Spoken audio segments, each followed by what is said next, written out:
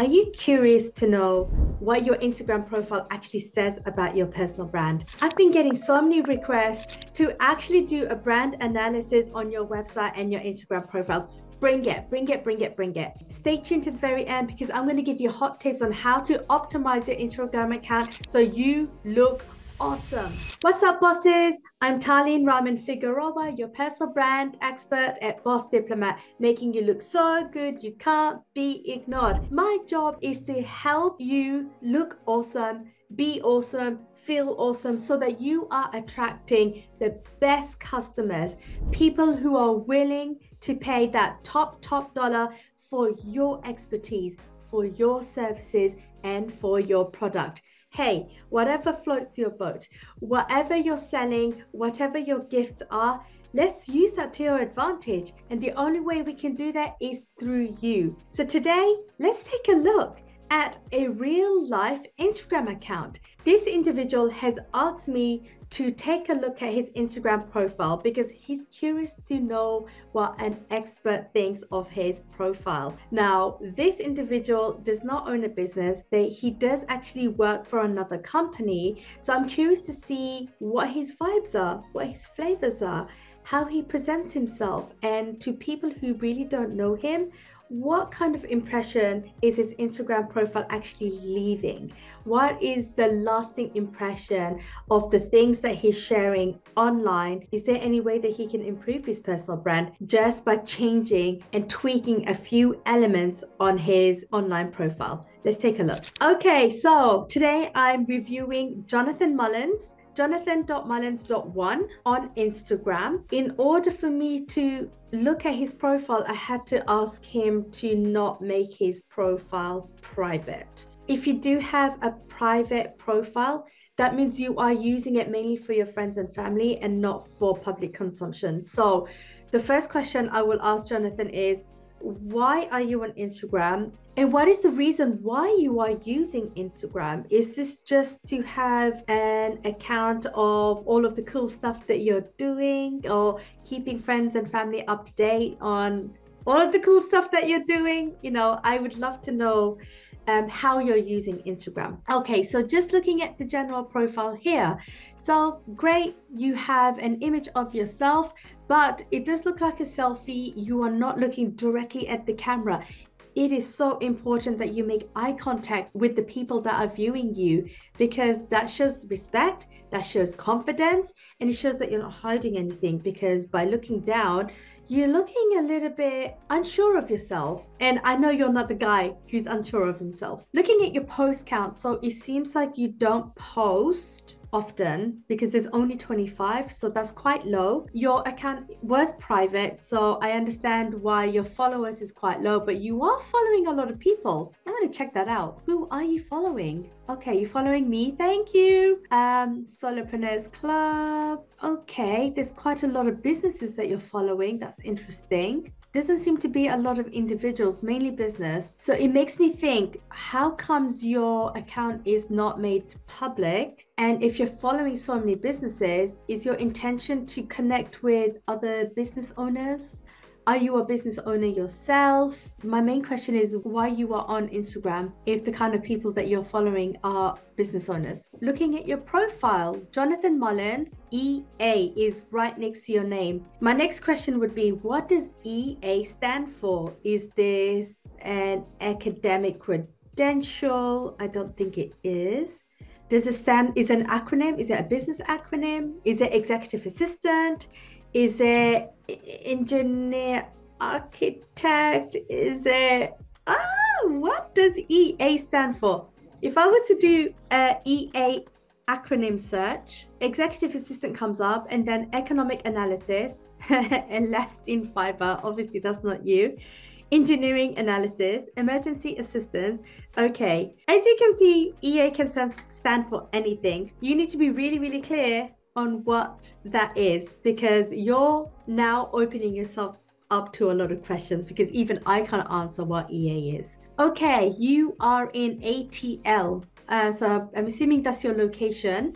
Look, I'm not American, so I don't know what ATL stands for. Atlanta. Okay. See, I have to Google these things, you know? Don't ever assume your audience know what you're talking about. Acronyms is a no-go. Try to avoid acronyms as much as possible because it just leaves more questions. And I'm even questioning what all of these acronyms mean, and I have to Google you. You want to make it as easy and as brainless as possible when people are looking up your profile. So you're based in Atlanta. Awesome. Just say Atlanta instead of ATL. This is not an airport, okay? The next profile paragraph says travel, tax, guru, and then there's all these other little like acronyms again. CO, MX, PA, CR, BS, JM. So my assumption is these are countries, and my assumption is these little JMBS acronym is not an acronym. Actually, it's actually the code for the flag, but as you can see, it is not showing up on your profile, so that needs to be fixed. Clearly you're a travel junkie, you love to travel. There's some mention about tax, and then there's a little smiley face with the dollar sign emoji with the face on it, and right next to that says guru. So you're a tax guru, but because you have emojis in between each of the description, I don't know what your focus is right now. I don't know what you're trying to say here because it's too disjointed. Next line, it says CEO with a sunglass emoji. CEO at JLM Tax and Accounting Solutions LLC.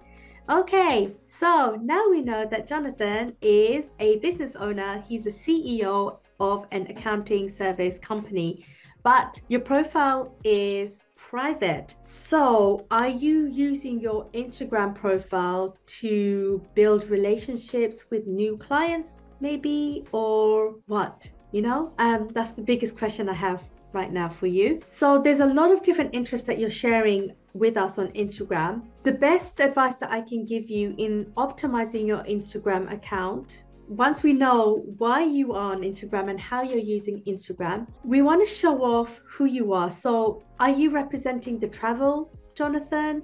Are you representing Tax Guru Jonathan? Are you representing God-loving, God-fearing Jonathan?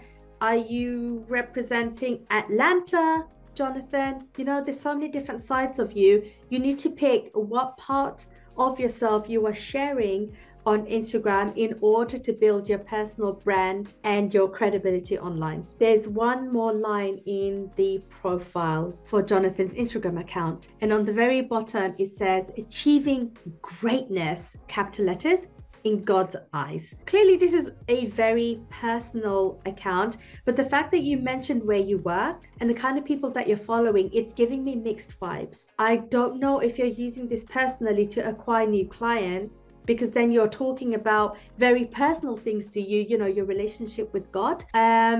So yeah, it's very mixed. Now, taking a look at your story highlights. So at the moment you have a lot of story highlights. 1, 2, 3, 4, 5, 6, 7 different story highlights. And what are the titles of your story highlights? We have Colombia co-trip, MX, so Mexico. So you have Colombia, Playa del Carmen, so that's in Mexico.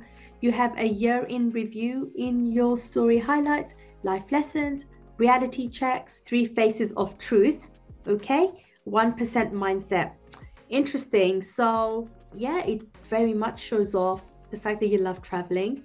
Your year in review, I'd be very curious to actually look at this. But your year in review doesn't even look like it's your year in review. This is somebody else's year in review. So that's not good. This is not your story highlight. And there's only one video for that year in review. Okay, life lessons. In the life lessons reel, again, this is not your life lessons. This is somebody else's reel that you have repurposed. And there's only one video. The whole reason why you have these story highlights is basically creating a portfolio of all of the different reels that you have shared over the lifetime of your Instagram portfolio, and then archiving it. This is a mini story of your niche for that specific bucket in that story highlight. And at the moment, I'm not seeing any of these belong to you except for the travel aspect. of your Instagram reels. I'm gonna click on the 1% mindset. Again, this is not your video. This is somebody else's video and you're just repurposing it. Clearly, these are things that are important to you, but it's always better that this comes out of your own mouth, or this is your own content. It is absolutely fine to have somebody else's reel in your story highlight, but there needs to be more than just somebody else's work that you're showing off. Talk about it. This is a great opportunity for you to speak your truth now. Okay, so let's move down on his actual posts. You only have 25 posts, so there's not going to be too much for me to review, but I'm going to scroll down and see what you're posting just at a glance before I take a look at your individual post. So here's my man, Jonathan Mullins. Okay, so you look like a really cool, friendly guy. A lot of positive energy, a lot of positive vibes, some swagger, nice. Quite a lot of selfies. I'm curious to know what you are actually writing in your captions based on these Instagram posts. There's quite a lot of snapshots of you and your buddies on holiday. Okay, so holiday snaps are a favorite. So Jonathan likes to take selfies on holidays with his pals and show off all of the cool places that he's been to and make us very jealous. So I'm going to click on one of them. So on average, you have about 40 likes. That is really good. You have a good amount of engagement on your profile. And now, assuming your friends and family are following you, this is probably why, but that's great. You have some engagement. I clicked on the very first post of Jonathan's picture. The caption says, "Just a chill Sunday of gratitude." And there's just a selfie of Jonathan. The engagement's quite good. One of the comments says, "My man, living life and investing in you first. Can't get no better than that." So clearly people appreciate you. There's a lot of love for you, and that's really great to see. The pictures that you have, you know, they're quite honest. They're honest. It is of you. You seem to have a hard time looking at the camera. It seems, I feel like your eyes are always on the side of the camera, so I would love to see more eye contact, unless there's a specific reason why you're doing that, which is also fine. I'm going to click onto the second one.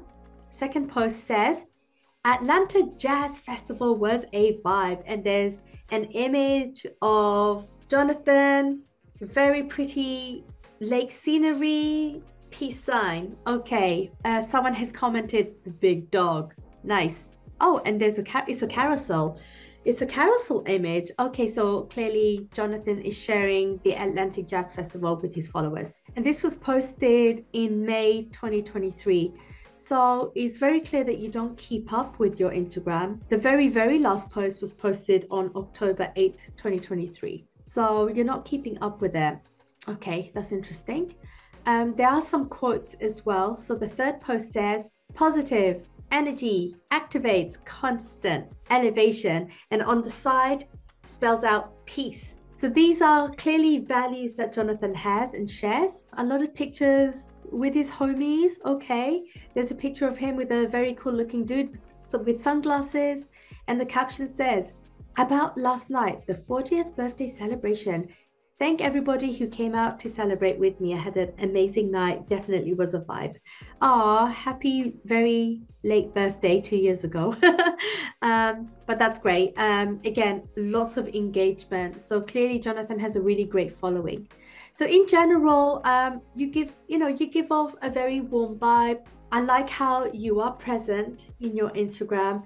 I like how you are not invisible. You like showing yourself off on Instagram. But again, my question would be, why are you using Instagram? If it's just for a personal archive of all of the cool things that you get up to, that's great. That's completely valid. But I'm sure you've done a lot of cool stuff since October 2023. Definitely would love to see more of an update. So there you have it, my very first peek into Jonathan Mullins' Instagram account. As you can see, there's a lot of potential for Jonathan to really up his game in his personal brand. He is in front of his brand. He's showing himself off. He's showing off his life experiences, a lot of his values. He likes taking selfies with people that he really cares about. It is a private account, so there is a little bit of a wall to what he's sharing with who, but I do appreciate the fact that he's on there. There is a lot of engagement in his profile. But my question would be, Jonathan, why are you using Instagram? If it is for business, then we definitely need to change it up. We want to show off one part of you, and it shouldn't always be about going on holiday and hanging out with friends, unless it is a personal account. And if that is, absolutely fine. But if this is eventually going to become a business account where you're showing off the tax side to Jonathan Mullins, then we definitely need a strategy in how you post, when you post, specifically what you post, and then how you write about each of those posts. If you're interested for me to review your Instagram account and your profile, message me at Fairy BOSSmother at bossdiplomat.com. I would love to review your Instagram profile. If you want a more in-depth review of your personal brand in your business, hey, book a free mini brand session with me. The link is here somewhere in my profile. I would love to see you in my calendar. See you next time.